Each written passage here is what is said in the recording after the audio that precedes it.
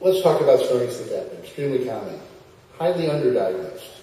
Let's talk about the basic principles of what's going on in the airway. So when you breathe, air rushes through your nose, rushes to the back of the pharynx, and as you have air flowing through this space, it creates a vacuum or negative pressure. It's called the Bernoulli effect. Whenever you have any kind of flow going through any kind of space, you're going to get this Bernoulli effect. And the example I like to use is in the shower.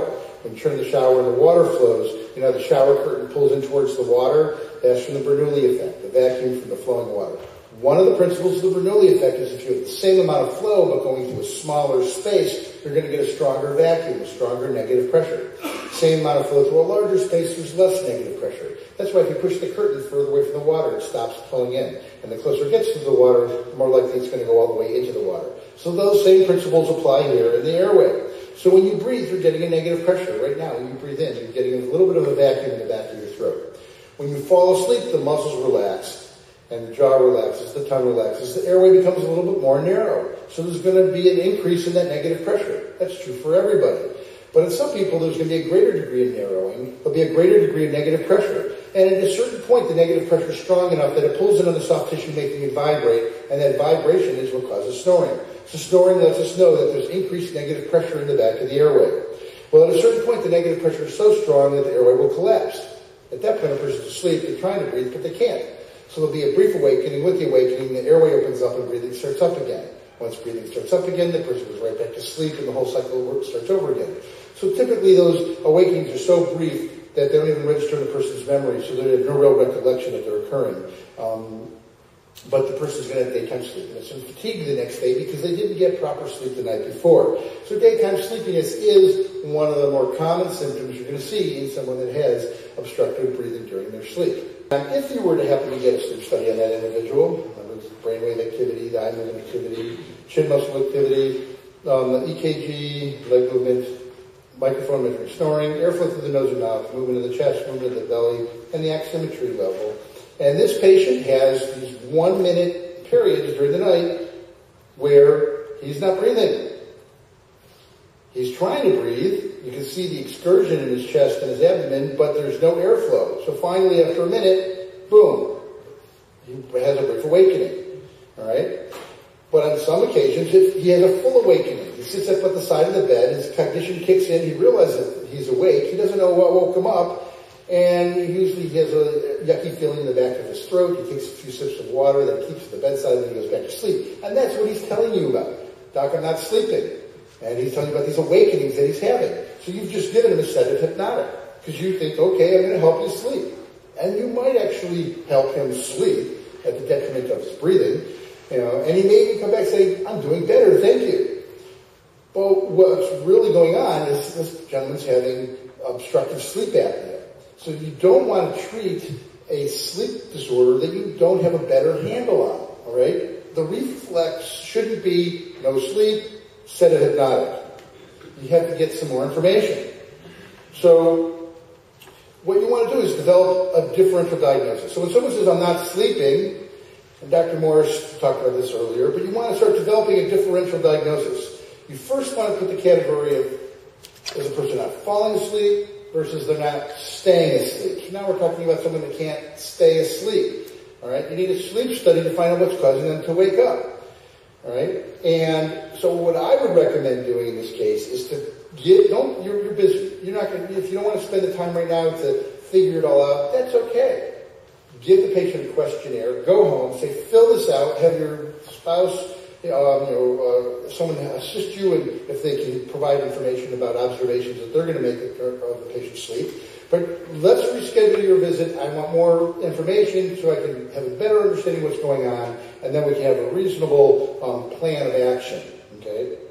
And so when the patient does that, they're going to come back and say, oh yeah, my wife's a snore. Oh yeah, I'm not breathing. Oh yeah, in fact, I have daytime sleepiness. Because, you might use that Epworth sleepiness scale that we talked about earlier.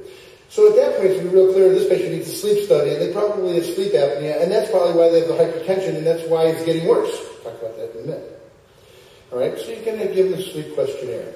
And, if you need a sleep questionnaire, let us know. We'll send you sleep questionnaires that you can incorporate into your practice. Put your name on the top of them. I don't care. Just take the history. Don't just treat patients blindly without getting more information. Okay?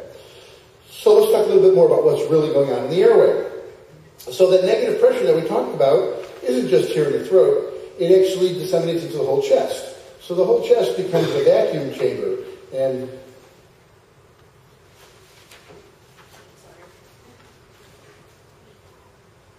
when you're breathing, you have this negative pressure in the back of the airway. It disseminates into the whole chest. So like I said, right now, you're sitting here, you're probably pulling about negative 3 centimeters of water pressure. When you fall asleep, the muscles relax, will be an increase, and maybe it's going to increase to negative 8. All right? If you're a large individual, maybe you go to negative 10. But if you start getting abnormal degrees of obstruction, you may have much higher degrees of negative pressure, negative 50 centimeters or more. So your chest becomes a vacuum chamber because of the valve up here. Okay? But what else is in your chest? Your heart. So your heart is functioning inside of a vacuum chamber. And guess what? It's not going to function normally. The heart is affected because of the pressure changes that are occurring when you're having the obstruction in the upper airway. There's one very interesting study done back in 1990 at Stanford University where they did echocardiograms overnight in 10 patients that had obstructive sleep apnea. They took the transducer fastening on the chest. They also had arterial blood pressure lines in these patients, and they put a nasal-esophageal pressure transducer to measure pleural pressure. And what they found was that there was a leftward shift of the interventricular septum that occurred with the obstructive breathing, and this resulted in pulsus paradoxus. Just to remind those of you who don't know, or to refresh your memory, pulsus paradoxus is when you have a drop in blood pressure associated with inspiration. The 10 millimeter of mercury change with inspiration, that's considered pulsus paradoxus. So these patients were developing pulsus paradoxus that was associated with the obstructive breathing during sleep. That was associated with shift of the interventricular septum. So I'm not a cardiologist, but this is the tracing from that study, and I know that this right here is the interventricular septum. Superimposed on this echocardiographic tracing is the pleural pressure tracings from the esophageal pressure probe that they put in. And you can see right here where there was a big dip in negative pressure, the interventricular septum shifted from the right to the left. It happened here, happened here. So they could see that with the negative pressure, the septum shifted. Well, why is that? Well, if you go back to cardiac physiology, remember that your heart fills during diastole, but the filling of the right side of the heart is influenced by your pleural pressure, the chest pressure. So as you have more negative pressure in the chest because of the obstruction of the upper airway, there's going to be more return of blood into the right side of the heart. So the right side of the heart gets distended because of increased venous return.